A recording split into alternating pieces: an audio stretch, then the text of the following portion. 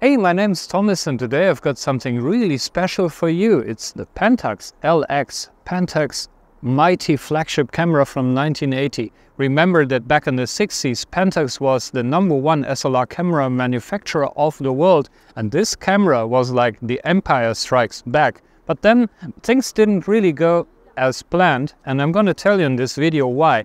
I'm really thrilled again. Let's have a go.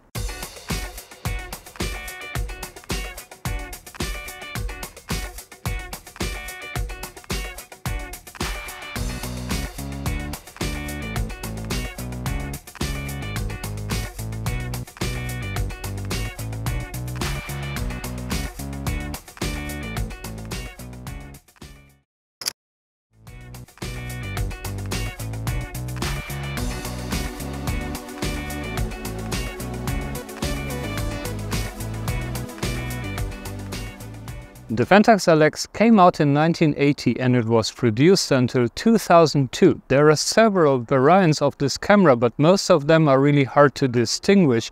They changed a lot of the internals in that long production run. And the only thing that you can really see from the outside is this different type of block around the shutter button. This is a really late camera. It was, I think, introduced in the mid-1990s. Details are a little bit unclear, but only the last generation LX cameras have this style of shutter lock, so that's easy to distinguish. They made around 200,000 of these cameras. That doesn't sound little, but on the other hand, the Nikon F that was made in the same time frame, also about 20 years, sold 750,000, which is almost 4 times as much.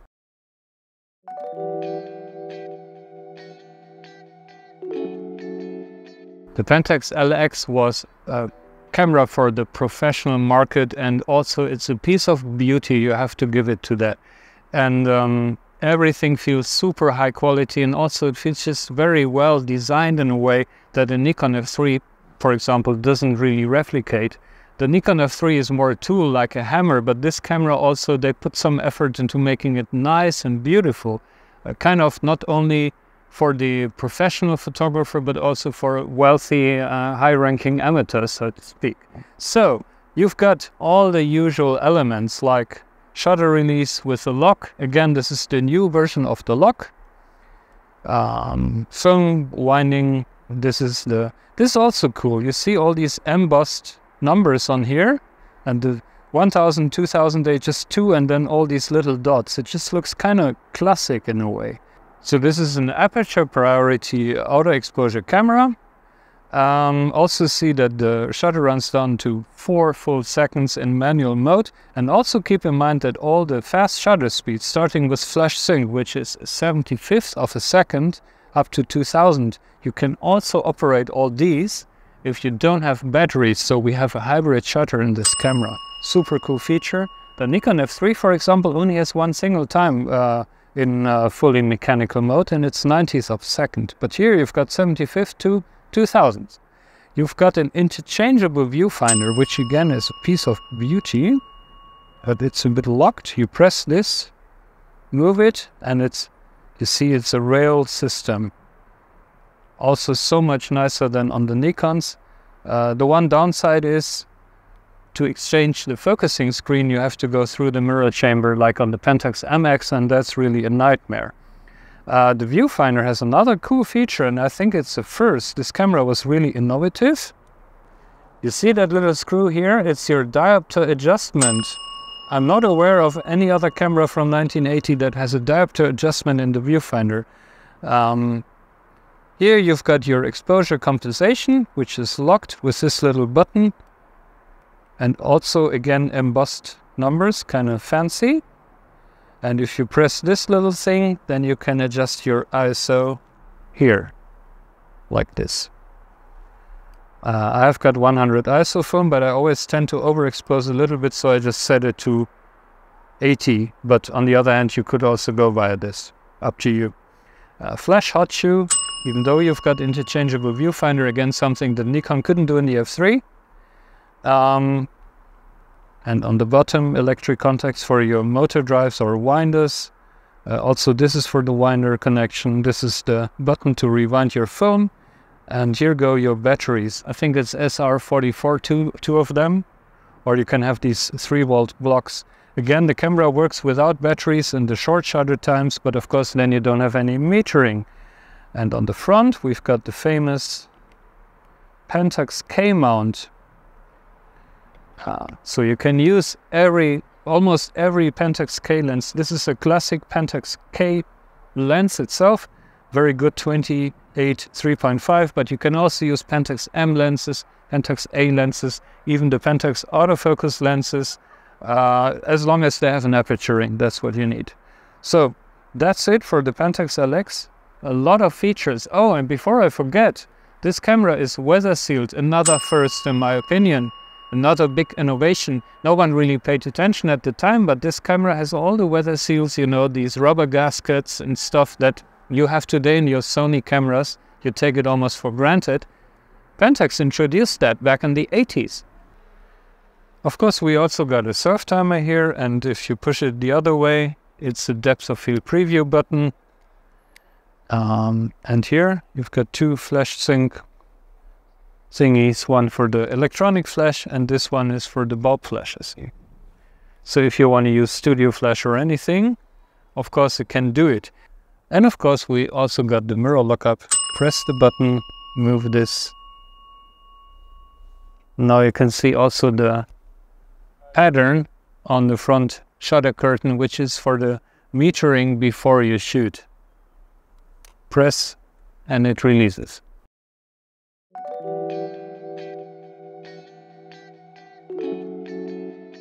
One of the awesome features of the Pentax LX is the Autodynamic metering. That means the metering is built into the mirror chamber and the cell reads the metering of the shutter or of the film itself. And Autodynamic means it just adjusts the shutter time during shooting to the correct value. That means you can shoot long time exposures with no limit unless your batteries are exhausted maybe. I shot this thing with 8-minute exposures or even longer, just on automatic. It's just like a bucket of light that collects every photon, and when there is enough, even after minutes or hours, then it will close the shutter. This is an awesome feature for long time metering. No other camera has that. Not even modern digital cameras can usually go longer than 30 seconds maybe. This camera, no limit. The only other cameras that have the same feature are of course Olympus OM2 and OM4.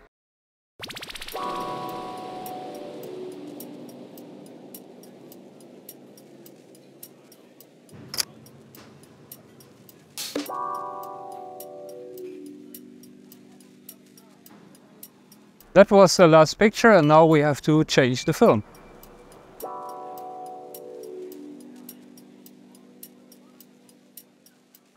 It's really details that matter on this camera. Even the small button that you press to rewind your film has some sort of a protection around it, so you kind of press it with your fingernails. And listen to that. You see how it's counting reverse? No other camera has that. It's a feature. You could even rewind your film like to make double exposures or something. Since I'm using the scan service of the camera dealer in Cologne, I'm back to shooting color film as well, because scanning color film at home for me is a nightmare. But they have a really nice scanning service. Shout out for camera dealer. And no, this is not paid or anything. See the beautiful shutter? And this small thing, I think it's something for data imprint. Ah, now it's catching on.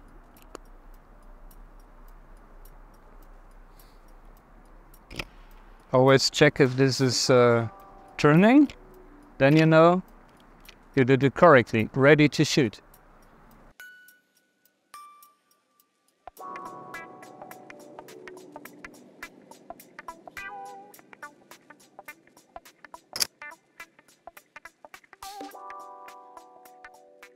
What I do love about all Pentax cameras and also the LX is it has a super precise feeling when you focus. The the split image and everything, just top notch. Somehow feels even more precise than with an Olympus or Nikon camera. I don't know why.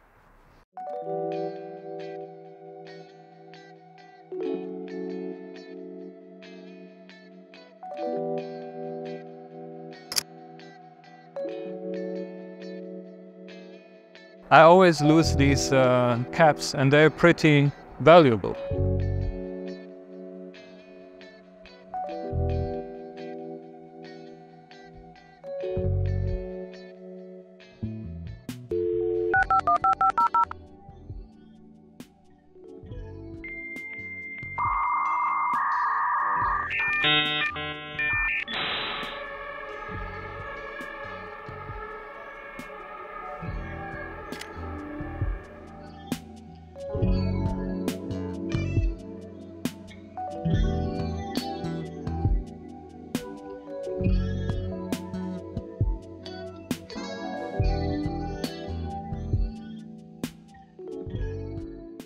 One of the big pluses of every Pentax camera is the lens selection. Yes, I know Nikon has an even bigger selection also on the used market today, but there are some real gems in Pentax lenses. So I love to use this with 50mm f1.4 Pentax M. My sample is just an awesome lens, also super compact and beautiful mechanics. And for wide angle, get the 28 f3.5 Pentax K. There's also an M version that's even smaller than this one. But this lens is oh so sharp, maybe one of the sharpest 28mm classic lenses out there. Highly, highly recommended.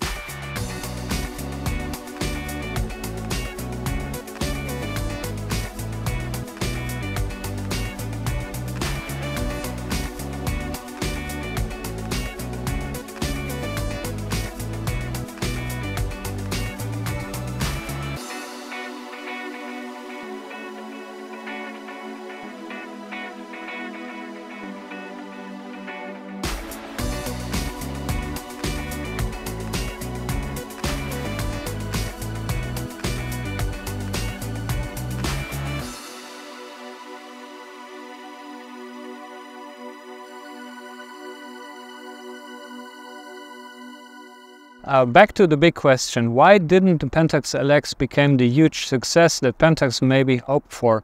In 1980 this was top-notch and it had a lot of innovation. Nikon just renewed their professional camera with the f3, Canon came in 1981 with the new f1. Those were also awesome options, and the problem was back then Canon and Nikon already had a big market share on the professional market, and Pentax was more the amateur brand. And professionals are not just looking for one landmark super camera, they're looking for the whole system, and they're also looking for professional services. It's just like today, Sony is really successful today in the professional market because they're really dedicated. They put a lot of long-term commitment into that. And people were maybe questioning if Pentax would do the same back then, and actually they were proven right.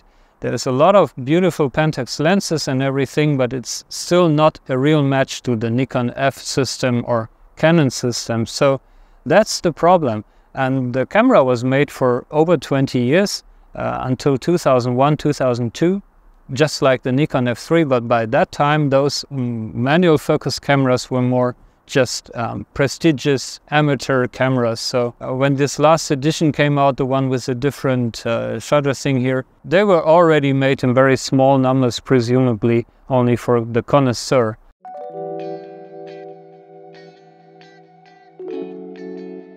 As beautiful as the Pentax LX is, it has two downsides, and one is pretty severe. The first one is the shutter sound is pretty noisy for what it is. It's okay, I mean, this is not a Practica or something, but a camera as refined as that, you would hope for a more subdued, smooth shutter sound, actually like the Nikon F3 maybe, which also is not really quiet, but it sounds more beautiful than this, more refined. And the second issue is, well, you have to find a working one, and that's quite a chore these days. These cameras have a reliability problem. So I got this camera from a friend, many thanks, he's a real collector, he's got 6 different Pentax LX cameras, 4 of them don't work. And those 4 are the older model. They all have the same problem. It's called the sticky mirror syndrome. You can Google for it. And they also have another issue with focusing that's related. So basically when the mirror rests, there are some rubber pads where it rests on inside the mirror chamber, and those can get sticky, and then when you fire the shutter, the mirror just won't free itself and it won't move upwards. And also those rubber things can sort of deteriorate in a way that you get misfocused images. If it's really severe, then you try to focus on infinity, but your focusing stops like maybe 5 meters or 10 meters in front of you. Then you know you've got the issue with the rubber stops there. It can be fixed, yes, but the next big problem is if you give this camera to an overhaul, the sealing will be broken and there's no rubber seals available, so many specialists won't service them anymore, or if they do so, then be aware that it's not officially weather sealed anymore. Maybe that doesn't matter so much. The late version of the camera, again the really last ones that have this different lock thing around the shutter, they don't seem to have the sticky mirror syndrome, so this camera works perfectly. But again, check before you buy.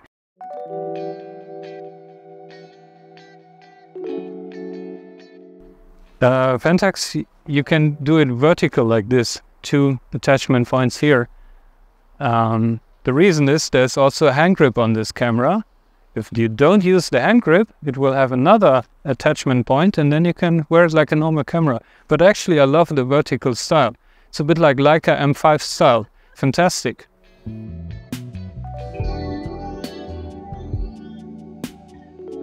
This camera is highly customizable. There's a lot of different viewfinders, like beautiful waist level finder.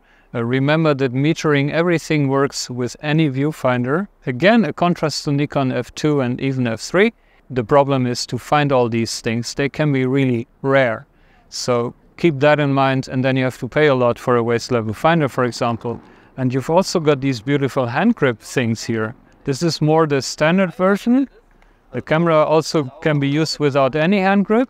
And there's also a beautiful wooden one. But again, you have to search for these items. The production numbers, again, are not so high on the Pentax LX. And all these accessories that not everyone got in the first place, they can be rare.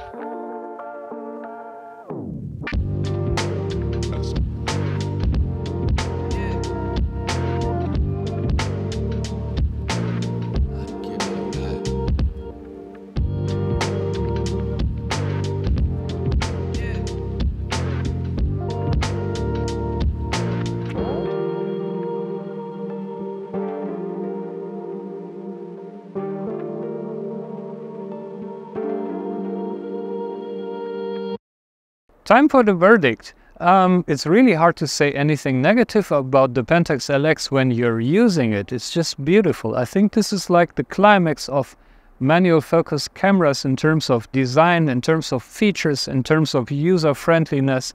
Super, super refined, beautiful to look at. Also pretty lightweight and compared to a Nikon F3 or something. A lot of useful features. I really love shooting it, but it's also a bit like the Alfa Romeo of cameras. These things are temperamental, they need to be maintained well. There is the sticky mirror syndrome, so I always recommend to get the last version, even though they're even more rare. So it's maybe not your everyday camera. As a Pentax shooter, for example, myself, I just love the Pentax MX or even the ME Super. They're perfect companions for every day, super reliable and everything. And this is more something for a special day. For example, when you want to make use of that Autodynamic feature for night shots. So a Sunday camera, so to say. So highly, highly recommended if you already have some other cameras in your stable, but not as your first Pentax camera.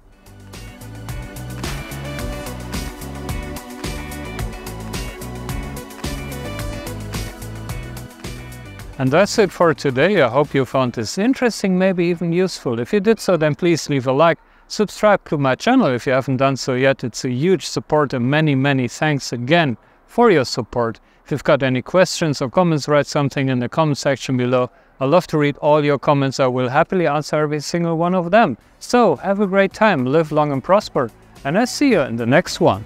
Bye.